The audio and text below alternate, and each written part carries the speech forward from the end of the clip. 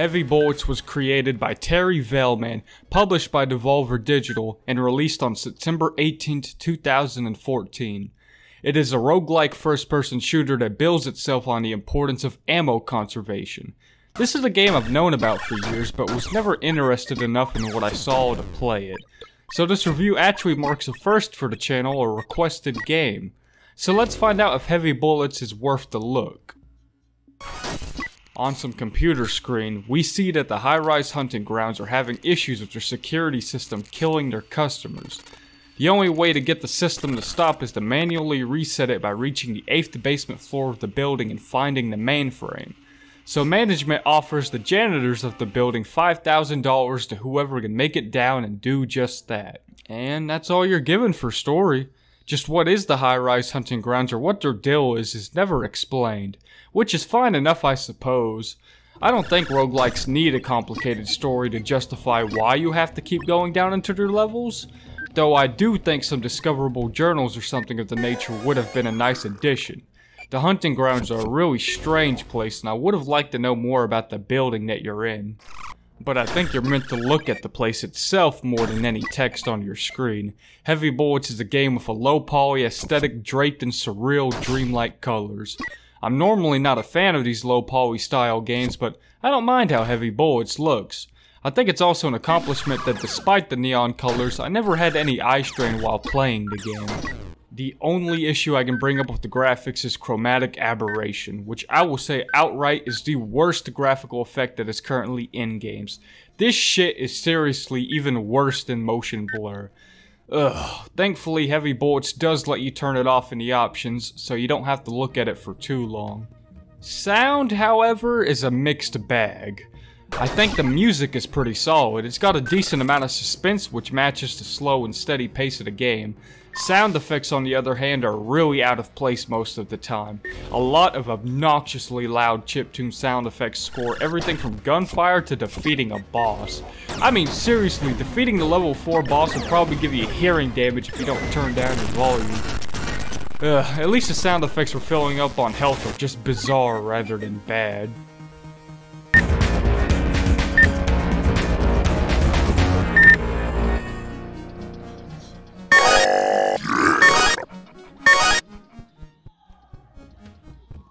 Wish I could say the same for the gameplay. Heavy Bullets is a roguelike with all the classic trappings of the genre. Randomly generated levels of hazards and goodies strewn about by RNG. Permadeath is also here, so dying will send you back to the beginning of your adventure.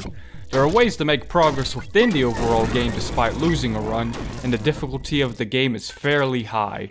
You'll need to traverse 8 levels to reach the end, and levels 4 and 8 have bosses on them to impede your progress further. There are 3 main resources in this game. Health, which you need to live, but is often very difficult to restore, as enemies do not drop any sort of healing items. Money, which is used to buy items and player upgrades from these vending machines. And finally, bullets, which are these small metal pill-shaped things that can be fired from your company-issued revolver firearm. Oh, there are also 2 more things you can carry, but they're not as important. Bombs act as a secondary weapon you can use if you end up being rushed down by multiple enemies at once. They aren't particularly safe to be near, so their use can be limited in some of the narrower hallways of the game. Key cards can be used to open up these locked doors. A random item will appear inside and you won't know what it is until you open the door. Don't rely on keycard doors to give you anything good though. I find that it's usually a crapshoot. It's best to rely on your gun instead of a random item. Speaking of that gun, in Heavy Bullets you have a revolver that can have up to 6 bullets in the chamber. While you might be thinking that a lot of the game's difficulty comes from smart ammo usage and planning ahead of reloads, you would be completely wrong like I was. First off, there's no penalty for not having your gun unloaded as long as you have bullets in reserve. Reloading is instant and can be done as fast as you can spam the R key. And while that is already a problem, the most damning thing is that ammo conservation is completely irrelevant. Bullets and Heavy Bullets will never truly be used, only sent somewhere else. You can just walk over to your bullet and pick it back up. meaning that every fight you enter, you will always come out of at a net positive. So being aggressive is not only the smart choice, it is objectively the right choice, because enemies are the best way to find money and more bullets. Yes, not only do you always get your bullets back, you can also gain bullets from defeating enemies. So as long as you can use your legs to walk over to a spot, you can just spam bullets with no penalty. In fact, due to some enemies having interesting hitboxes, spamming is also often the correct decision. As long as you can slam the R key or find the item that reloads for you, you'll be good. As for those enemies, it's a mix of critters and security turrets. Any moving enemy will always try and make a beeline towards the player. The only difference between them is how they do it and how they end up vulnerable to a shot. Most of security turrets are stationary, however, and you'll need to find their weak point instead while avoiding their shots. There are some special mentions though that break the trends.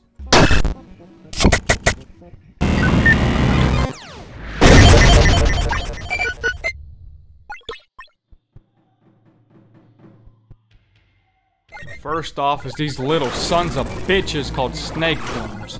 Even when you're vigilant of every patch of grass, they'll sit and wait until the one moment you lower your guard to strike. They do the best job of making you paranoid of every room because you do not want to get poisoned in this game. It is a death sentence.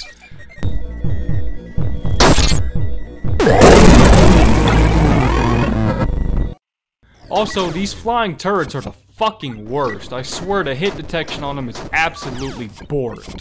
Even though they bob up and down, I swear my shots just don't register because they don't feel like it. Of course, when you're having trouble taking down enemies, it's nice to have some items to help finish the job. You can carry one item with you by default, or two if you manage to find the backpack upgrade.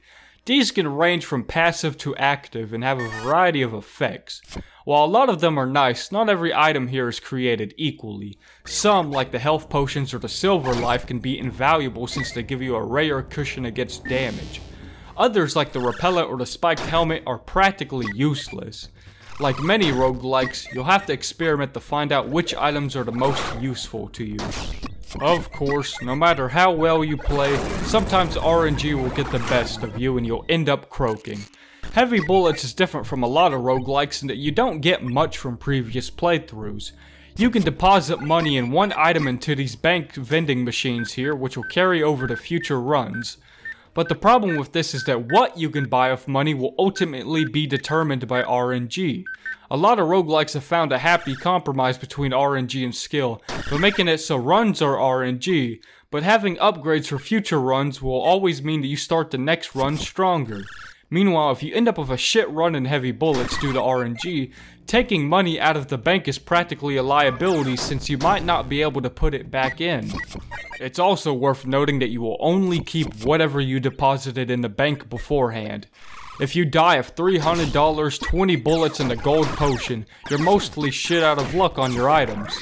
There are two things you can do, however, to help this. Besides depositing in the bank beforehand, you can buy life insurance and a last will. Life insurance will make it so a certain amount of your money will be automatically deposited when you die.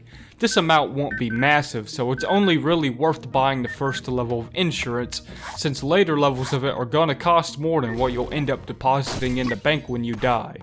The last will take up an inventory space, but when you die with this item, you will keep all your bullets, bombs, keycards, and money for your next run. I think the best way to describe heavy bullets is as a roguelike that doesn't feel like a roguelike.